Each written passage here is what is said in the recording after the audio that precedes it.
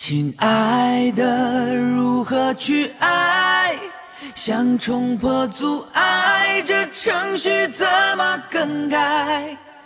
无意的伤害，停止令安排。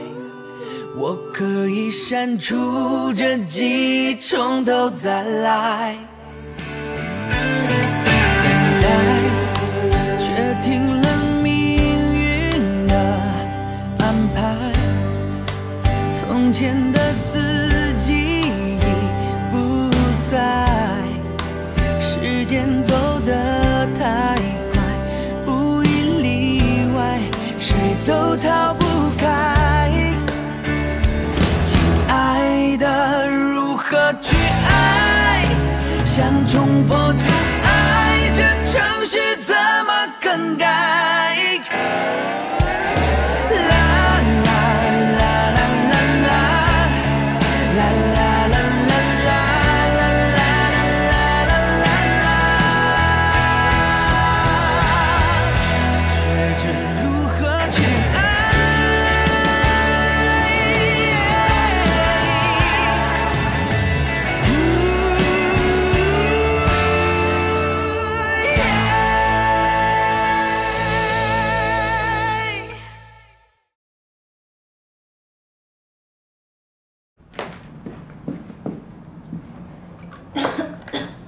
对不起啊，梦妍，我病的真不是时候，耽误你约会了。谁叫你是我亲妈呢？约会改天都可以约，反正有的是时间。行。哎呀，梦妍，你跟墨白的事儿，我还想问问你。问什么？你们俩呢，在一起是挺好的，墨白对你不错，但是你有没有觉得墨白哪里不一样啊？当然不一样了。他比所有人都好呀。哎呀，我不是说这个，我是说你有没有觉得他哪里有点奇怪？奇怪？你这问题倒是挺奇怪的啊。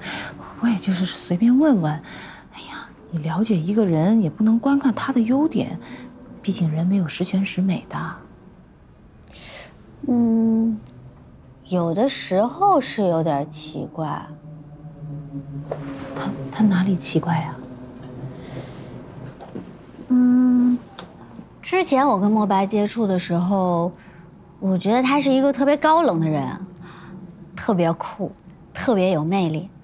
后来慢慢了解，发现他好多事情都不懂，需要别人教他，然后教他怎么去做。你说他像个刚出生的婴儿吧，可是他又什么都知道。可能他们学霸都这样，用现在的词形容就是巨婴。那你做好准备跟一个巨婴谈恋爱了吗？你还是个孩子呢。我们现在这样不就挺好的吗？我看得出来，你一直在为墨白付出，但是爱情是个漫长的过程，你能一直付出吗？为什么不能呀？我愿意为墨白付出，而且我也相信墨白会越来越好的。那是因为你处于热恋期，就算你把墨白培养成一个优秀的男朋友，万一他以后不喜欢你呢？那你怎么办？我不烧，就是伤风感冒。你是不是烧糊涂了呀？前2天你还觉得墨白挺好的呢，今天突然又这么悲观。哎，好了，我给你冲包药吧，喝完了药好好休息，然后睡一觉。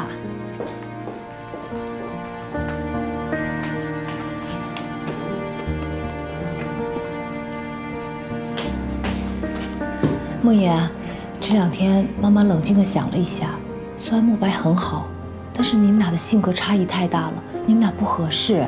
差异大怎么了？人家都说性格差异大的人更适合在一起。妈，你不舒服就好好休息。我跟墨白的事儿呢，我自己心里有数，而且我相信我的选择是对的，就不用操心了。唉，别愁眉苦脸的。你看，下一个。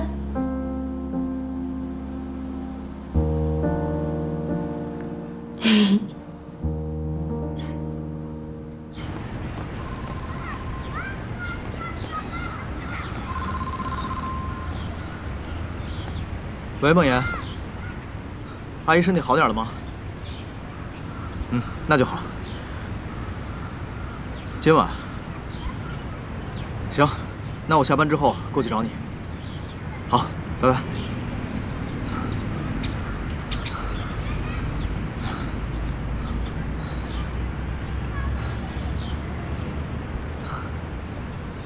喂，爸，我今晚有约了，就不回去吃饭了。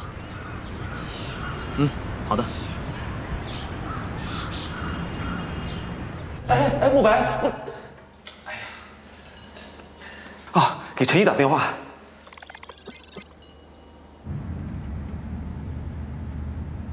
喂。哎，陈毅啊，你是怎么劝你们家梦妍的呀？他现在还跟我们家慕白在一起呢。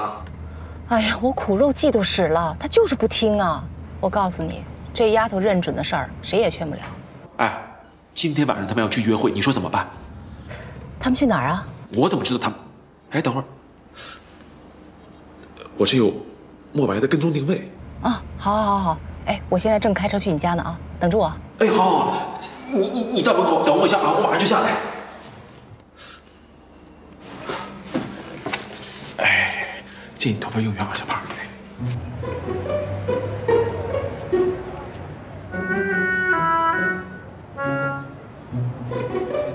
服务员。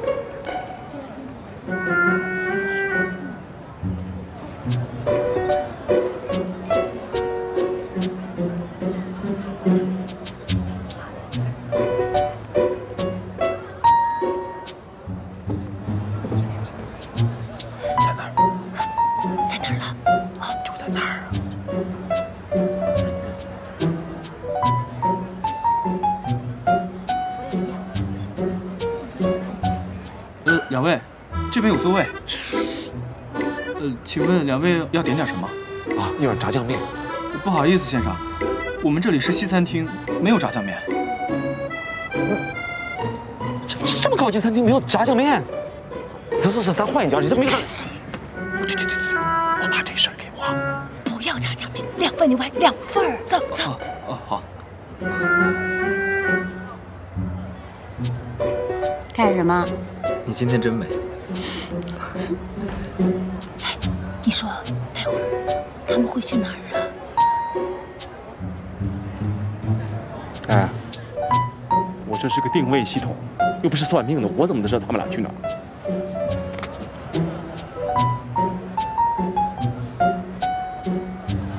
我觉得他们是发现我们了。你看，他们点的也是牛排，肯定是听见了。你做贼心虚你。哎，你看，他在喂他呢。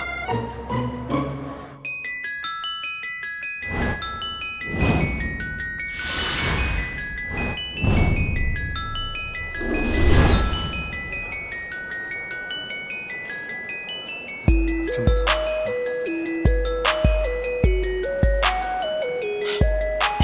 哎呀，你睡什么呀？盯着他们点。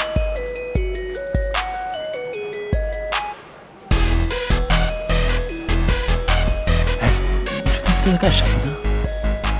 我看艺术怎么打太极拳似的。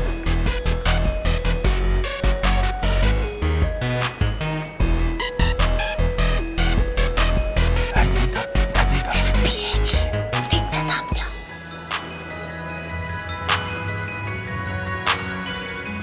走。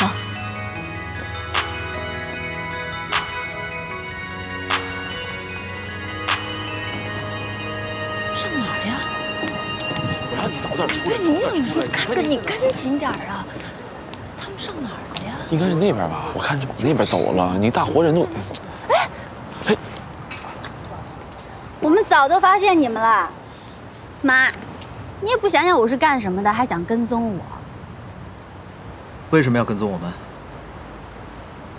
你说。行，我说。还是你说吧。梦妍，妈妈那天不跟你说了吗？你们俩不合适，再这样下去，吃亏的。你会肯定会吃亏的。我吃什么亏啊？我们好好的呀。宁伯伯，如果你觉得我哪不好，你就告诉我，或者妈，你要是觉得墨白哪不好，你就告诉墨白，我们都会改的。哎呀，反正我和老林意见是一样的。一致的。你们俩不能在一起。不能在一起了。那到底为什么呀？为什么他最清楚？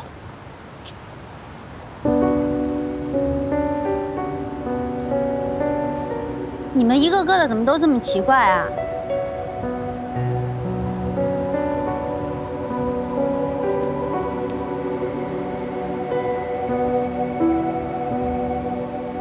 阿姨，爸，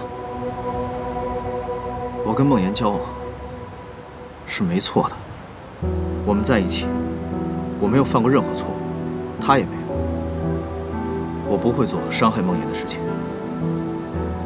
你们的判断是错误的。你们看，墨白也是这样想的，这一点我们是一致的。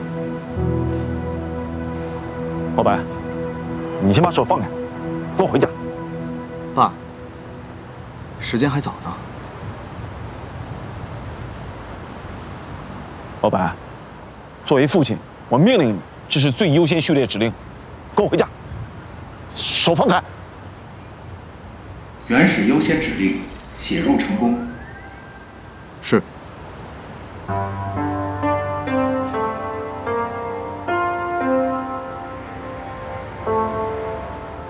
看见没有？走了，走。你们到底在干什么？妈，我一直认为你是全世界最开明的母亲，今天晚上我才知道，原来你还活在旧社会啊！我是你妈，我都是为了你好，以后你就明白了。你别跟我说以后，我就知道前2天你对墨白还赞不绝口呢，怎么今天突然就变了？哪儿出问题了？哎呀，反正问题多着呢。我跟你说啊，那个林斯坦，你不觉得吗？他是全世界最怪的人，就是他不喜欢你，他不同意你和林墨白在一起。我是跟墨白谈恋爱，又不是跟他爸谈恋爱，而且你也看到了，墨白是站在我这边的，我根本都不在乎他爸到底是同意还是反对。哎，你看见了，他不是乖乖的跟他爸回去了吗？留下你一个人在这儿。那还不是你们当父母的咄咄逼人，那还不给你们留面子啊？梦妍，我知道你是个很有主见的人，一直以来妈妈都很尊重你所有的决定，但是爱情是2回事儿。你读书不好，你可以重修；你不满意工作，你可以跳槽。但是爱情，你要爱错一个人，那这道伤疤是一辈子都弥补不了的。我只知道，如果我错过了最爱的人，那才是我一辈子的遗憾。我跟墨白之前分开过1次，所以我们绝对不会再放弃彼此了。你忘记前几周你失魂落魄的样子了吗？你为他哭过多少次啊？他能伤害你1次，就能有第2次。如果我早知道你跟墨白在一起，我早就让你们分开了。我们上次分手，后来我知道是我误会墨白了，而且墨白那样做也是为了不让我受到伤害。正是因为上次的事儿，我才更认定墨白。你才多大，一辈子有多长，你知道吗？是的，我知道这一次是你的初恋，初恋对任何人来说都很重要。但是以后你总会遇到更好的，你知道吗？墨白就是最好的。你怎么那么固执呢？是你跟林伯伯固执吧？你们2个处心积虑的要拆散我跟墨白，你们到底有什么不可告人的秘密？好，就算你要跟林伯伯谈恋爱，我也绝对不会反对你们的。同样，我跟墨白谈恋爱，你们也无权干涉。你不是胡扯吗你？你怎么就认定林墨白一个人了呢？啊？对了，上次来我们家2次那个叫什么来着？乔可明，我觉得他更适合你。适不适合是我说的，不是你来判断的。妈，我已经是个成年人了，我能为我的决定负责。我对墨白的爱，你改变不了。梦妍，妈求你了，你就听我一次好吗？我不听。我一直以为你是一个开明的妈妈，但是今天你让我特别失望。我跟墨白是绝对不会分开的。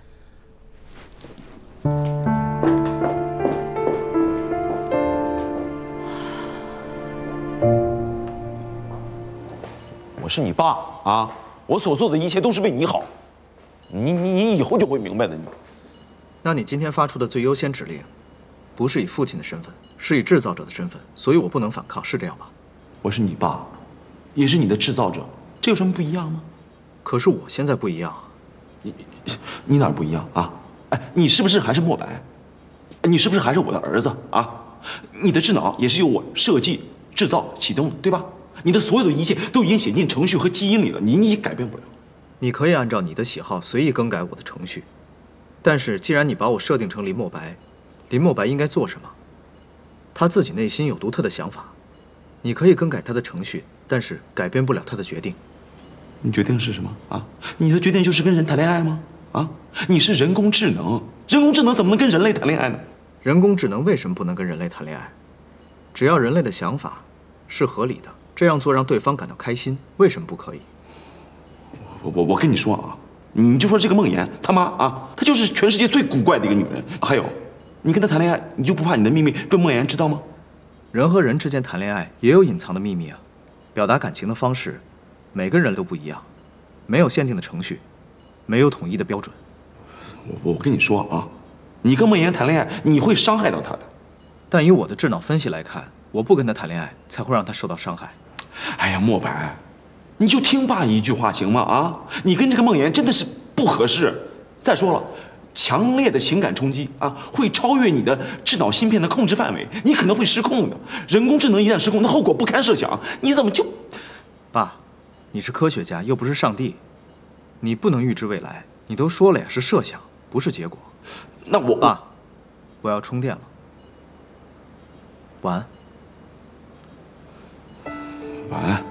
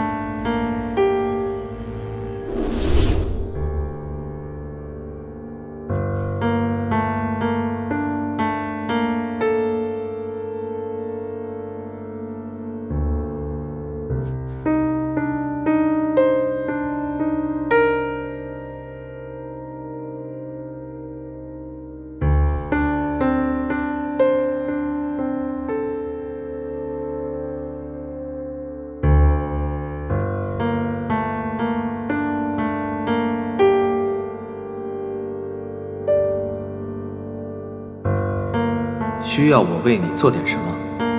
我需要你爱我，我们的爱情此生此世海枯石烂，至死不休。我要我们永远相爱，永远在一起。全新指令输入已完成。我会爱你，此生此世海枯石烂，至死不休。我们要永远相爱，永远在一起。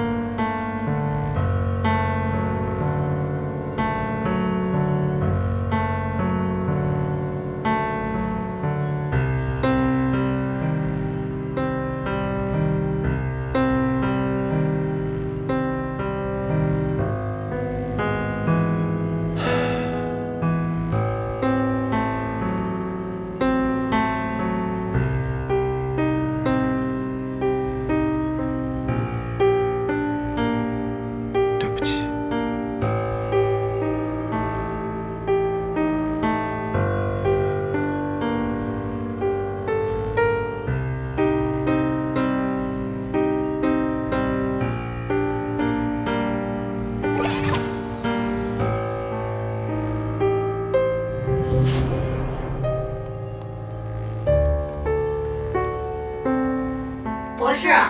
墨白哥哥他怎么了？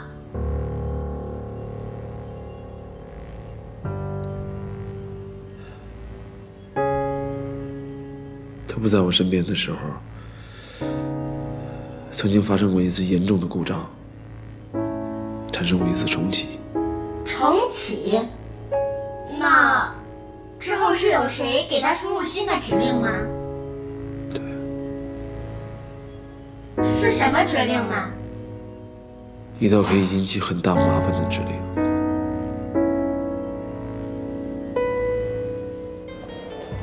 哎，这儿。一夜没睡啊？喝点咖啡。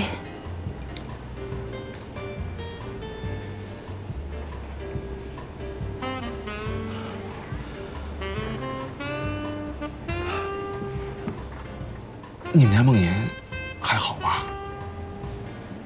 她反应挺激烈的，你也知道这个年龄的女孩子谈恋爱什么样子。对，我们家墨白反应也很激烈。哎，但我们家墨白是个男的呀。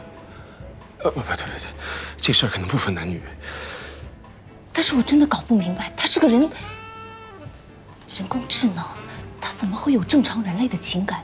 这不科学。昨天晚上我检查了他所有的运行代码，墨白的智脑有过一次重启。重启之后，需要有一个人发出一个新的指令，是吗？如果我没有判断错误的话，你们家梦妍就是这个新的指令的发出者。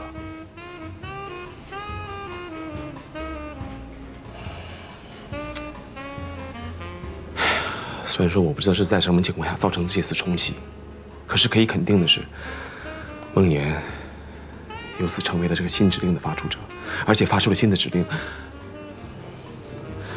墨白正在完美的执行这项命令。我想起来，前段时间有一次乡村医疗援助计划，墨白和梦妍一起参加的，估计就在那个时候。对，就是那个时候，就是那一次。那，你现在有没有办法可以改变这个程序？哎，你们家梦妍有没有可能放弃这次情感呢？他太像我了，一样固执。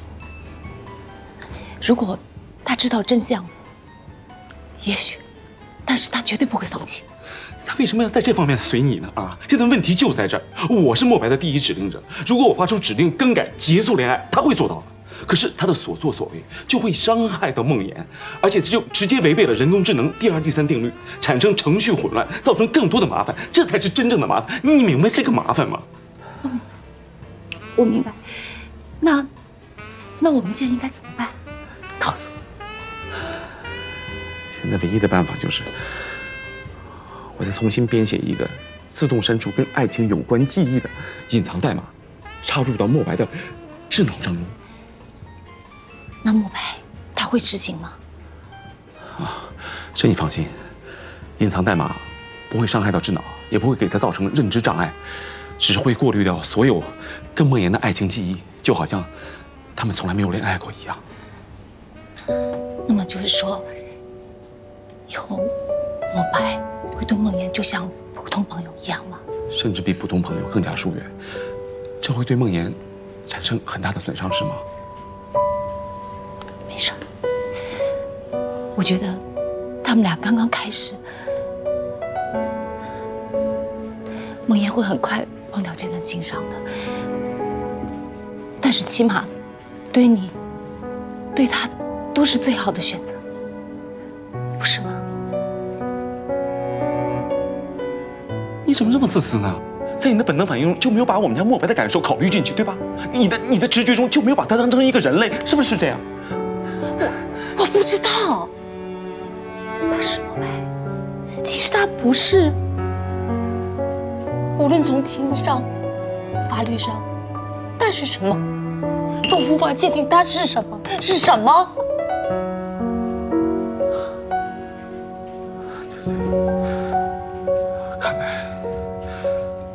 才是最大的麻烦。我给大家带来了所有这些麻烦。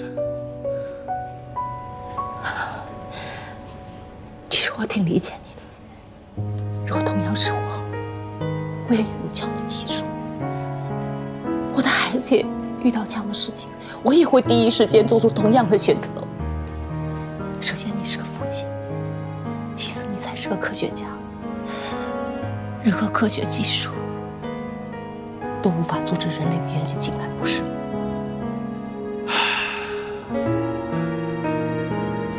我不是一个称职的父亲，更不是一个称职的科学家。你不需要自责，现在怪你也没有用。有时候我在想，如果人类的大脑也可以删除某种记忆，那梦魇他就可以忘掉他曾经爱过一个不适合他的人。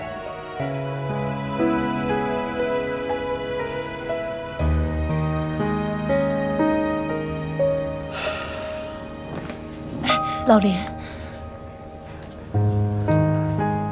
你告诉我，他是你的实验品，还是一个人？你对他有感情吗？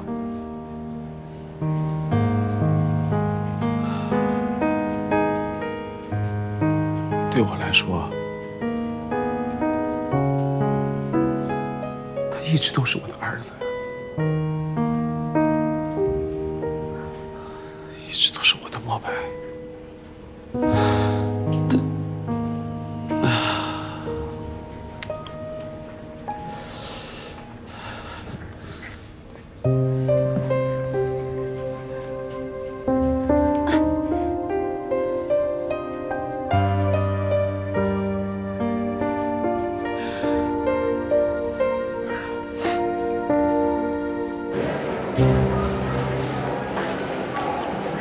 昨天林伯伯跟你说什么了呀？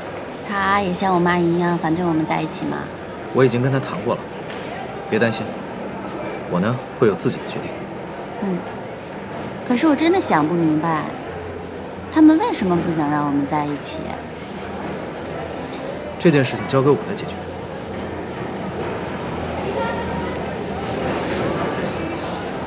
今天呢，我属于你一个人，你就是我的主人。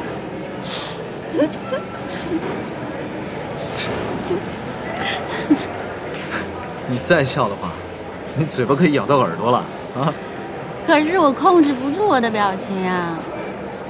我们终于可以正大光明的在一起约会了，一想到我就很高兴啊！有这么开心吗？难道你不开心吗？开心。那我们一会儿要做什么？当然是所有情侣都会做的事儿。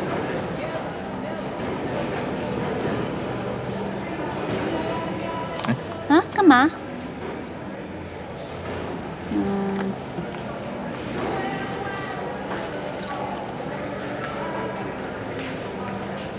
哎，你看，穿成这样太丑了吧？多好呀！梦妍，除了这个，你让我干什么我都答应你。走嘛。梦妍，我警告你，我的审美不允许我穿成这样。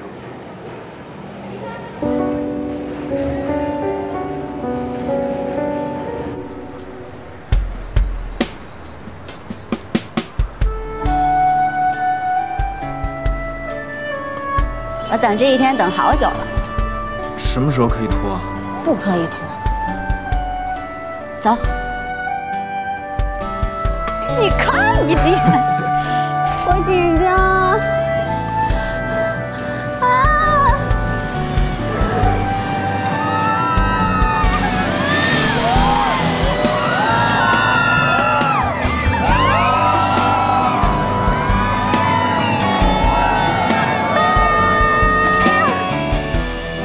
我快晕了，我再也不要玩这个了！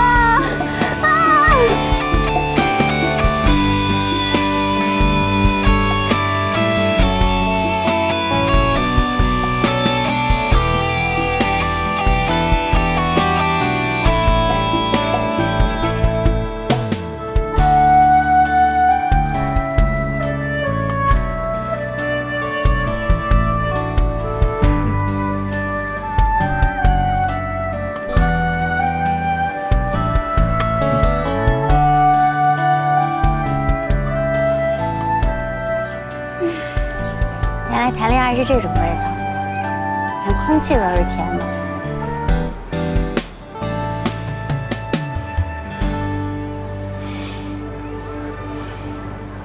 我没闻到。你过来，过来一点嘛。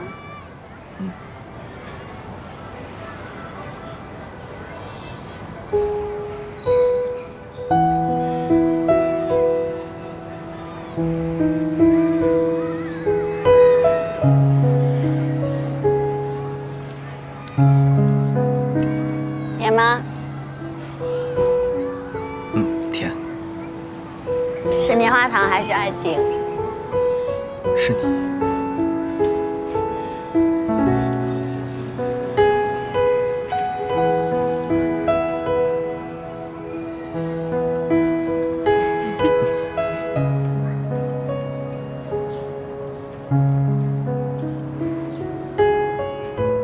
看我干嘛？采访一下林医生，你知道你拿着刀的时候的样子多有魅力吗？餐刀还是手术刀？都帅。可是，在手术室呢，靠的不是耍帅，我们更需要的是精准和专注，不允许有任何的差错和失误，一点点小小的细节，都是人命关天的大事。我明白，我重说，因为你的专注，因为你的责任感，所以你才魅力四射，帅到炸裂。责任感，就像医生对病人负责，记者对新闻负责，我呢对你负责，你对眼前的这份牛排负责。我真的想不到，你一本正经的胡说八道的样子，居然这么好笑。那你喜欢我什么样子？喜欢温柔体贴的样子，搞笑幽默，还是花样百出？我可以照着你喜欢的方式去调整。不要不要，因为你是林墨白，所以你什么样我都喜欢。谢谢。在我心里，你是世界上独一无二的林墨白。真的是独一无二吗？可能这个世界上还有一个和我一模一样的人。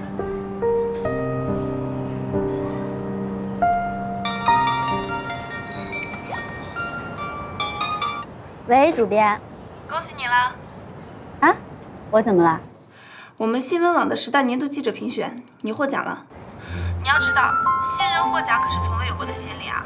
真的吗？当然了，明天晚上颁奖典礼，大家都会去。哦，对了，我帮你准备套服装吧，就当送你的贺礼了。谢谢主编，拜拜。怎么了？先不告诉你，明天你就知道了。哦，对了，我刚刚在那边看见一个冰淇淋车，等一下吃完饭，你先去排队买冰淇淋，然后我去把刚刚拍的照片打印出来，好不好？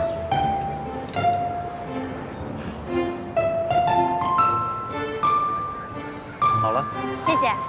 不客气。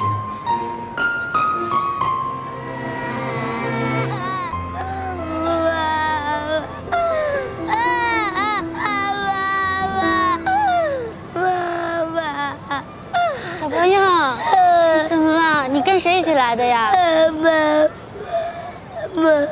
你爸爸妈妈他们去哪了？别哭了，别哭了，姐姐把这个送给你，好不好？别哭了，我带你去找爸爸妈妈，好吧？别哭了啊。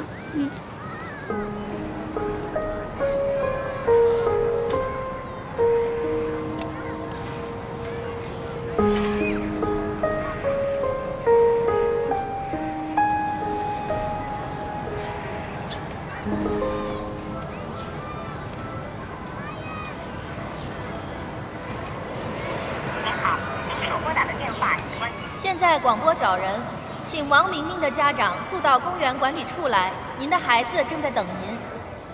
请王明明的家长速到公园管理处来，您的孩子正在等您。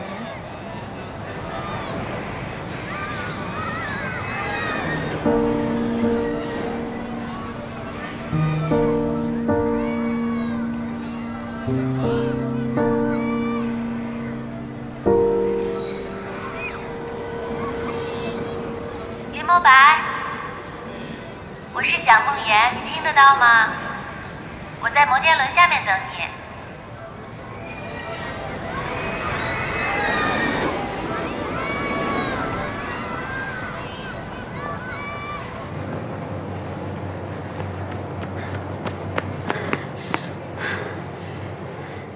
墨白。那天有了缘分，你的注定的遇见。你跑哪儿去了？很紧张吗？你是故意的吗？如果我说我捡到了一个小孩，然后把他送到管理处去了，你信吗？你说的话我都相信。你是不是以为我把你丢下跑了？我相信你不会，就算你会，你也会回来的。为什么这么自信？因为我是林墨白，你是蒋梦妍。林墨白和蒋梦妍永远不会分开，海枯石烂，至死不休。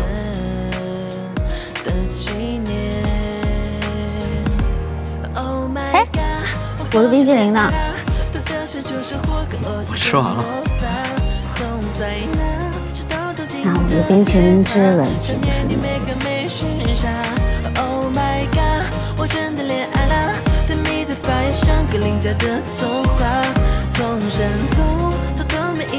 还没完全说完。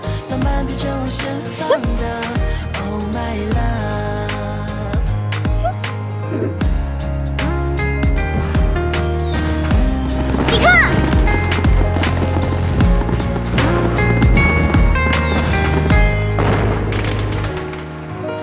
那天有了缘分，你的注定的遇见。你悄悄出现后，沉默在心头幻灭。我觉得这不像真的。为什么？我也不知道，就忽然有点害怕。烟花再美，也就这么一会儿就消失了。就像爱情电影再甜美也会散场，游乐场再快乐也会关门结束。那爱情呢？爱情会不会消失？会不会散场？会不会结束？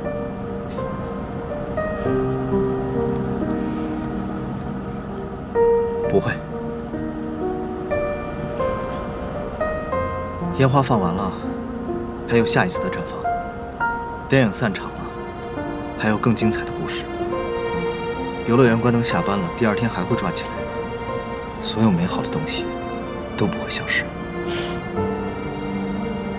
你看，你跟我一样，也开始说这些肉麻的话。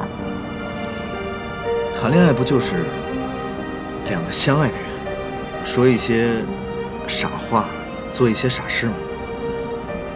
爱情就是这样，应该没关系吧？不知道为什么，你突然变了很多。但不管是为什么，我们都会一直相爱，一直在一起吧。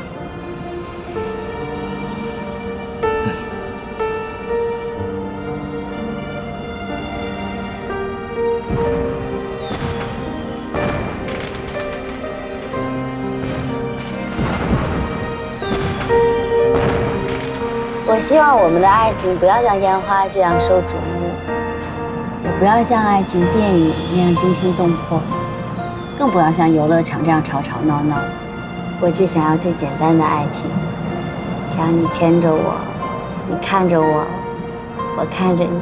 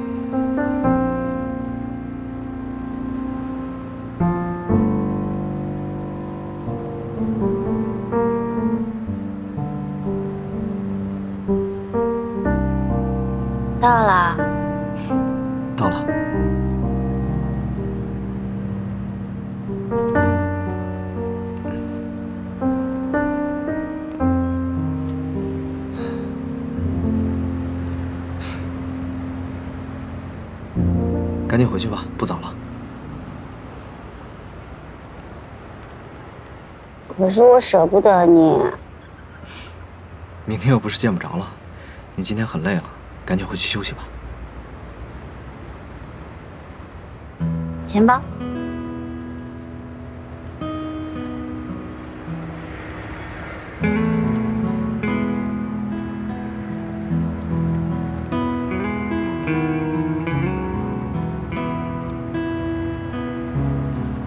世俗恋人都会做的又一件大俗套事儿，你不会不接受吧？没关系，我不在乎这些。不可以说不在乎，应该说两个人一起慢慢变俗，也是一件很幸福、很美好的事儿。你喜欢就好。既然这样，我过几天搬回公寓住了，你没事可以随时来找我。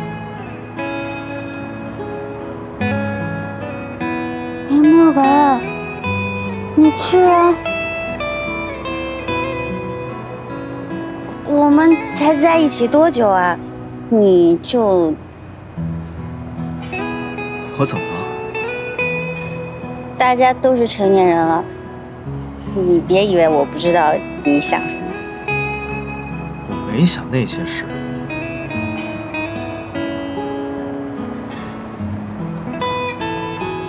时间不早了，赶紧回去休息吧。那我回去了。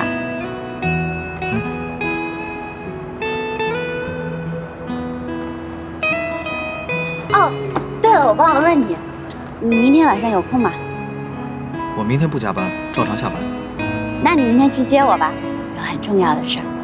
什么事儿？秘密。我明天晚上把具体地址发给你，然后你一定要去啊！哦，还有，我明天会很忙，要是不能及时联系你，你要理解我。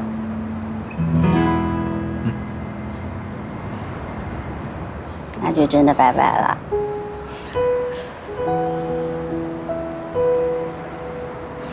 拜拜，小心再见。